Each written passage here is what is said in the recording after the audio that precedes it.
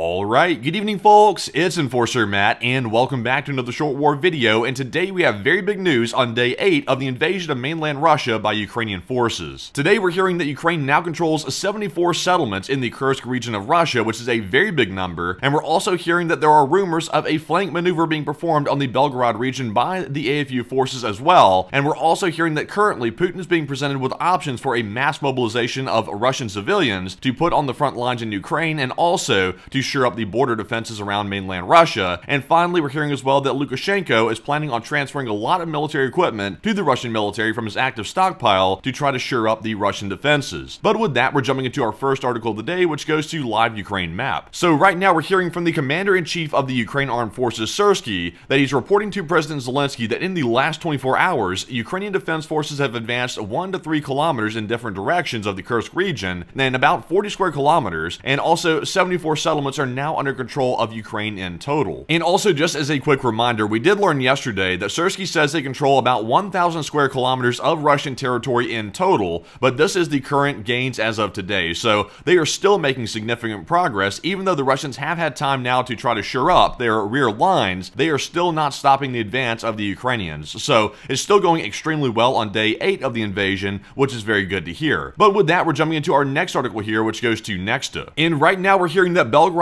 is under attack as we speak, and also the AFU is preparing a flank operation, and it says here in the post that the situation in Kursk has sharply escalated and Ukraine's armed forces are continuing their offensive, and according to military experts, there are currently plans to expand into the Belgorod region even further, and it says, quote unquote, to date, the offensive operation of the AFU on the territory of the Kursk region continues, and there's no question of its closing down, and also, moreover, I would not rule out the possibility of its extension to the Belgorod region. And also, there is a very big reason why the Belgorod flank might actually have a lot of hype around it, because right now, if the AFU can successfully hover over Belgorod, they can create threats and block key supply routes, which would put the Russian armed forces in even a worse position than they already are, because without the proper logistics, the Russian forces don't stand a chance of stopping anything. So that could be the grand plan right here by the Ukrainian forces to get into Belgorod and then cut off the logistic supplies, and then they can basically seize the entire area without too much backlash from the Russian forces. And with that, we're moving into our next article here, and this one's going to go to OSINT Technical, and also for the first time we're seeing footage of the Ukrainian Air Force airstrikes in support of the Kursk offensive, and we now have an actual video showing the fighter jets themselves, and seen here in the video, which we're about to watch, a Ukrainian fighter jet drops a pair of US supplied JDAM ERs on Russian positions in Tetkino, conducting an effective tactical strike into Russia. So let's take a look at the video.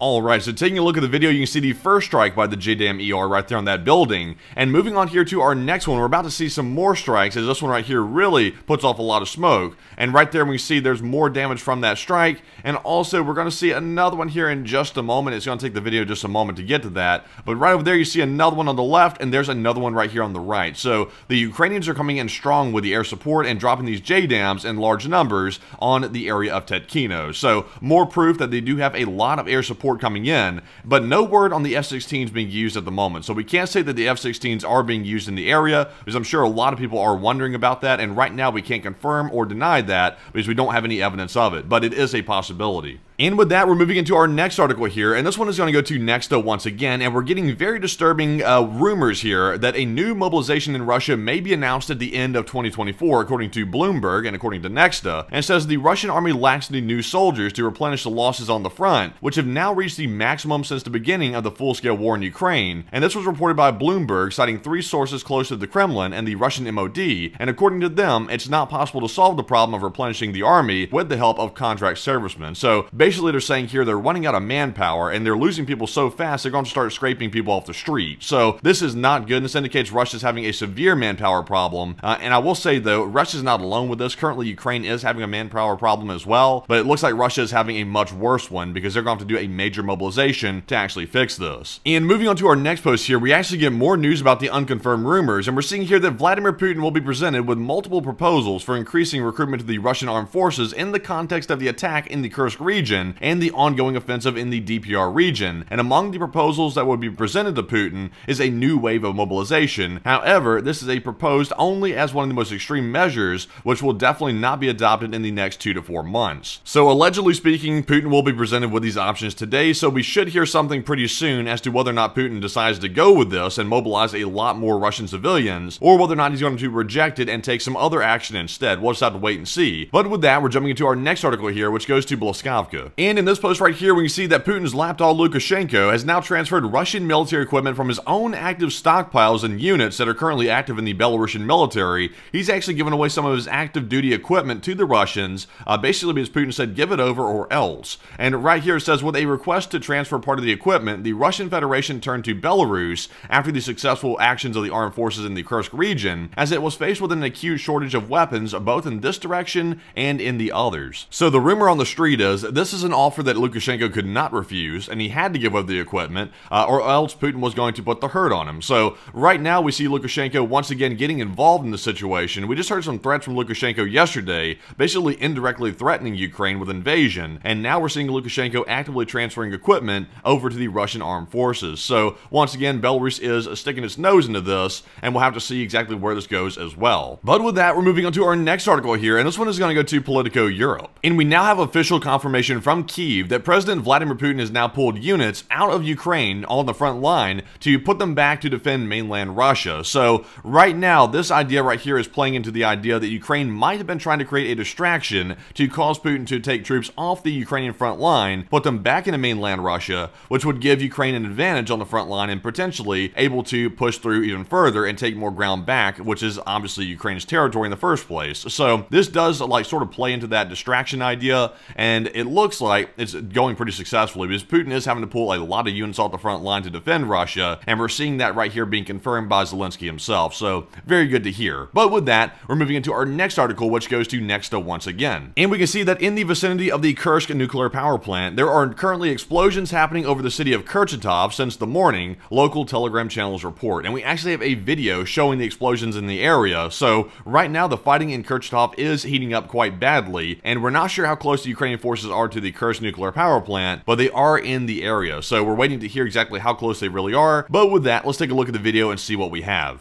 So right here you can see there's a big explosion right there in the middle of Kurchatov. So it's going down right now in that city, and it is getting pretty fierce out here. So that is more proof of an explosion and also major battles happening near the city of Kurchatov. But with that, we're jumping into our next article here, and this one goes to Jason J. Smart. And not only are we hearing of major explosions in Kurchatov, but also in Yekaterinburg, Russia, we're hearing locals reporting loud explosions following a massive fire that's casting smoke across the entire city, and also a reminder here that Yekaterinburg is home to Russia's Central Military District. So this is a key place right here in Yekaterinburg for the Russian military complex, and now we're seeing a large fire, and we're not really sure what building was hit or which building caught fire, but it is indeed a big one, and I would presume it probably has something to do with Russia's defense industry, but that's sort of taking a good guess at it, and we'll have to wait for more information to come out. But with that, we're jumping into our next article, which goes to Nexta. And we're getting some more interesting news about the situation of the Zaporizhzhia nuclear power plant, and remember, just a couple of days ago, it actually caught on fire at the cooling tower, and right now we're hearing that the IAEA team, which is a nuclear watchdog group, they found neither tire remains nor drones at the site of the fire at the Zaporizhzhia NPP, and according to experts, the fire probably started inside the tower at the level of water nozzles located at a height of about 10 meters, rather than at the base of the cooling tower, and the exact cause of the fire is still unknown. So this is kind of interesting because the Ukrainians said that the Russians had intentionally started the fire with tire remains, and also the Russians said that the Ukrainians had sent in a drone which caused the fire at the plant. So right now it's looking like the IAEA is saying that both stories are actually not accurate, and it looks like the fire actually started at a height of 10 meters inside the cooling tower. So to me, that sounds like it could be maybe an arson, maybe by the Russians that control the plant themselves, and maybe it wasn't a tire fire after all. But whatever the case is, that was a huge fire yesterday, and I think that cooling tower is pretty much finished, but we haven't gotten any more reports about the condition of the tower. But of course, a fire that size causes significant damage, but we'll have to wait to hear more. war. But with that, we're jumping into our next article, which goes to War Translated once again. And of course, we're still hearing more speculation as to what could be the cause or the reason for Ukraine invading mainland Russia and what the end game actually is. And right now we hear from an official within Ukraine's government that quote-unquote Ukraine is not interested in taking the Kursk region and we don't need someone else's land, unlike the Russian Federation. So take this for what you will, but this appears to be maybe misinformation to try to redirect the Russians' attention. But to me, I would say that it looks like the objective is to take territory. So I'm not saying the guy's lying, but it looks unlikely to me that this is actually the official story right here, and it could simply be trying to misdirect the Russians. So take this for what you will, and let me know down in the comments below what you think about these statements. And with that, moving on to our next article here, this one's going to go to the Kyiv Post. And we're hearing that running contrary to grand statements of support from the UK government, the UK has now again denied Ukraine's request to use Storm Shadow missiles on Russian territory. So that is certainly not a popular move right there, and it's coming at a very tumultuous time inside the UK. That is not good. They should allow the use of these right here. They've allowed the use of them before, but now all of a sudden they're being denied once again. So this is, not very good in my opinion, and the UK should give them permission to use these instead of taking a approach that's sort of weak. But that's just my opinion. Also, let me know down below what you think about that as well. But with that, we're moving into our next article, which goes to Visegrad 24. And we can see that one of Putin's henchmen has performed a big no-no. Putin has asked the Kursk governor, Alexei Smirnov, for a report from the Kursk region during a press conference, and the governor actually responded, Ukraine has advanced 12 kilometers into our territory along a stretch of 40 kilometers, and apparently he wasn't supposed to say that out loud because Putin then angrily interrupted him and said that it's not for him to reveal such things. That's really not his place. So let's take a look at the video and see Putin try to do damage control while one of his guys tells the truth. So the guy says the situation in the region is complicated. He said today 28 settlements are under enemy control. And he goes on to add that the depth of penetration in the Kursk Oblast is 12 kilometers. And he also continues to say that the front line width is 40 kilometers.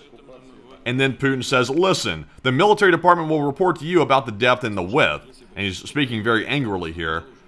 And Putin then goes on to add that tell us about the socioeconomic situation and the aid and stop telling us about how bad we're failing.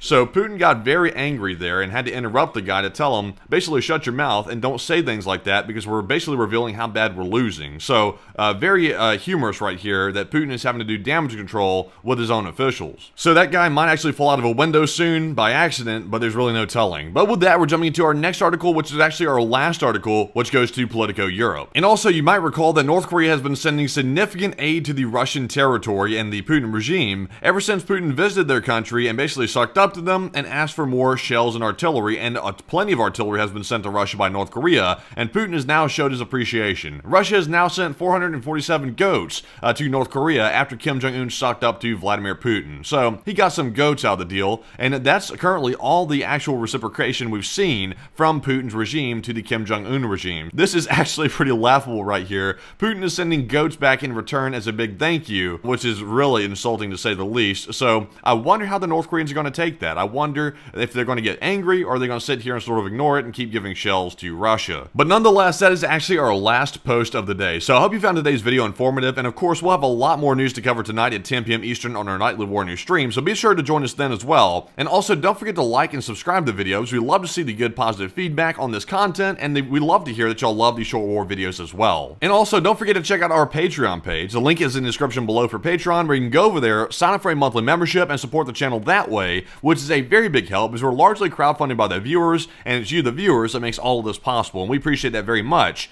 And with that, we'll see you all tonight on our stream at 10 p.m. Eastern, and bye-bye for now.